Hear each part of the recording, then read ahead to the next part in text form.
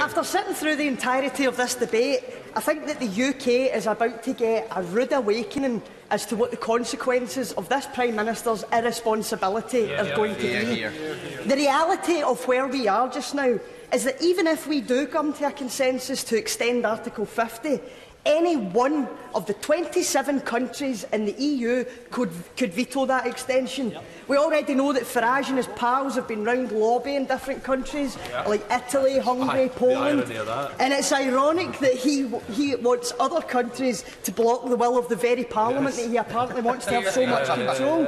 But like I say, all it takes is one country out of 27, and we are out on the 29th with no deal, because the EU is a nation of equals. Now that we can see the no-deal train coming down the tracks towards us, we have all these new suggestions coming out the woodwork. Rumours of cross-party consensus for an EFTA-type deal, or to stay in the single market or the customs union.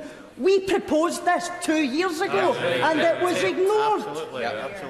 And the thing is, people of Scotland will be watching this, and despite being told to vote no to stay in the EU, despite voting remain in the EU, despite sending back a majority of MPs on an anti-Brexit manifesto twice, it's still ignored, and despite the Scottish Government putting forward compromise proposals, here we are anyway.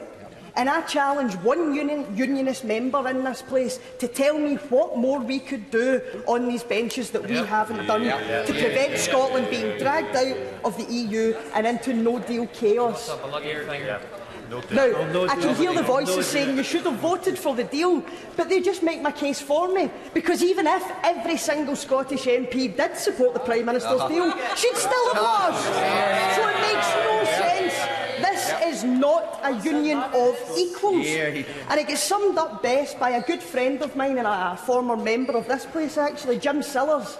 And he summed it up best when he talked about Scottish independence. And he said that on the 18th of September, between the hours of 7 AM and 10 PM, Scotland is in control of its own future.